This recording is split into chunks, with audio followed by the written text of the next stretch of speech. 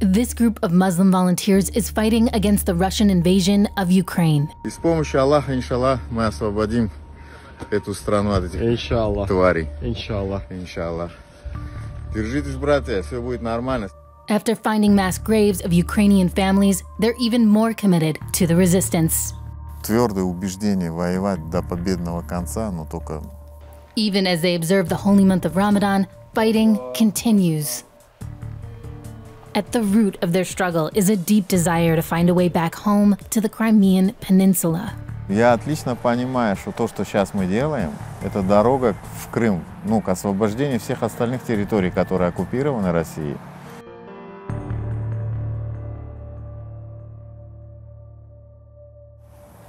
Исаакаев — это мое не настоящее имя. Но я думаю, этого достаточно. Меня как Исаакаева знают, поэтому я буду говорить, что я Исаакаев. Aisa is ethnically Tatar and used to live in Crimea, a peninsula in the south of Ukraine that was annexed by Russia in 2014. Был одним из создателей батальона Крым. The Crimea battalion is made up of primarily Muslim volunteers. Only a handful of them have previous military training. A couple of days after the war started, Aisa Kaiv released this video. Братья мои дорогие, любимые, и пытаются лишить нас чести. Поэтому мы должны сражаться с ними и убивать всеми дозволенными шариатом способами. It was an open call for Muslims to join him in the fight for Ukraine. In a few days, the group grew from 15 to roughly 100 members. Все эти дни, которые идет война, мы активно в этом участвуем. Часть людей занимается непосредственно ведением боевых действий, а часть людей здесь охраняет, скажем, на блокпостах, чтобы был покой. The group has been fighting on the outskirts of Kyiv. Recently, they swept for mines and any remaining Russian fighters who might still be in the area. Все эти дни мы участвовали во многих разных. Освобождение Матыджина, входили мы там, зачистку делали. Одним из первых вошли туда.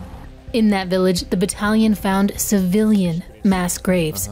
They recorded these disturbing images.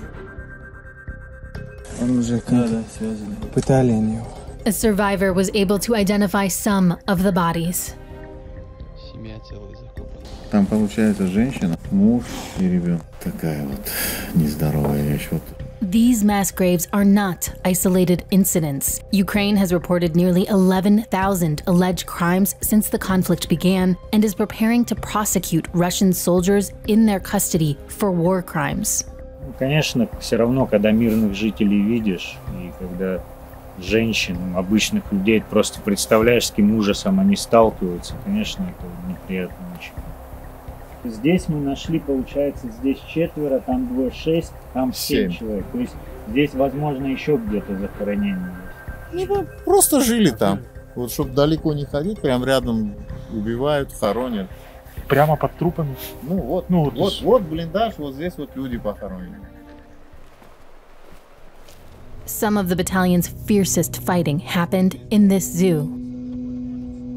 Этот дом угловой, мы когда сюда первый раз приехали, он был в целости, сохранности. Там, если мы общались, там блокпост стоял. Когда мы через несколько дней подъехали, там прямо на этот блокпост выехал танк и прямой наводкой расстрелял блокпост, там человек 8 сразу погибло. Заехали, там несколько машин подавили просто танками, прям с людьми.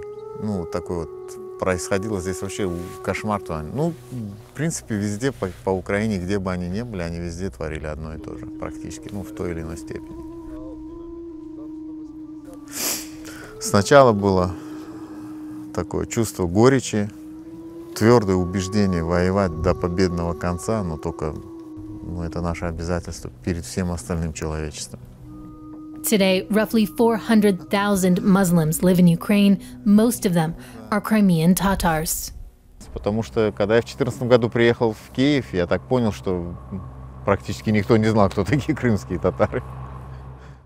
Tatars have faced a long history of persecution. After World War II, Stalin accused the Tatars of working with the Nazis and expelled roughly 220,000 of them from the peninsula. Родился в Средней Азии, куда депортировали в 1944 году моих родителей. Deported Tatars were only able to go back in the late 80s, just before the collapse of the Soviet Union. Потом в 1989 году вернулся в Крым. С тех пор жил в Крыму. But that all changed in 2014 when Russia annexed Crimea. It was a move supported by many in the region, but Aissa, who was against the Russian takeover, left the peninsula. Around the same time, pro-Russian protests expanded into a civil war in the Donbass region. Just like today, ordinary people took up arms to fight back against the Moscow-backed forces. Ну и потом уже, когда на Донбассе началось, я сразу в это дело включился. That is when he founded the Crimean Battalion. Since then, Aissa and his family settled in Kyiv among tens of thousands of Tatars who were now living in exile. Aissa's family has been fighting to keep their culture alive for decades. Обиделась, видишь, не хочет со мной общаться. А? Ну мы дома, мы в семье живем как крымские татары, вот и все. Ну, говорим на родном языке, какие-то там, ну, рассказываем друг другу истории, которые касаются нашей семьи, нашего народа. Оглодем, ну ходим, салам алейкум.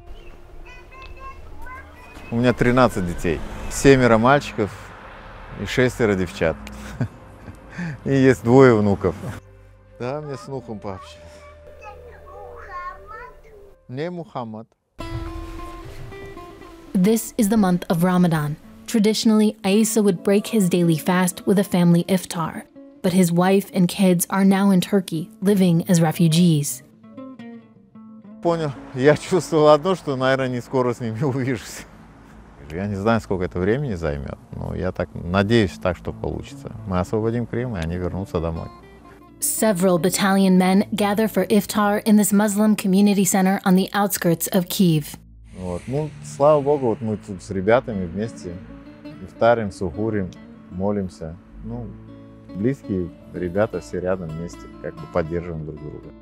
Подразделения, братские, близкие отношения, они как бы помогают нам вместе пережить вот эти тяготы, скажем, военной жизни. Ramadan is a month of fasting, prayer, and giving. Crimea Battalion volunteers deliver food to Ukrainians in areas that were recently occupied by Russian troops. Коли їдуть всі наші воєнні, я пухнула так велосипед і стою, кожен благословляє, а вони мені отако, отак, ну, розумієте, машуть, а я давай. Хлопці наші бойовий настрій був, не поникли, як ото, знаєте, держалися хорошо. Все буде нормально, ми переможемо. Уже вони сюди не вернуться. Вже не вернуться. Ні.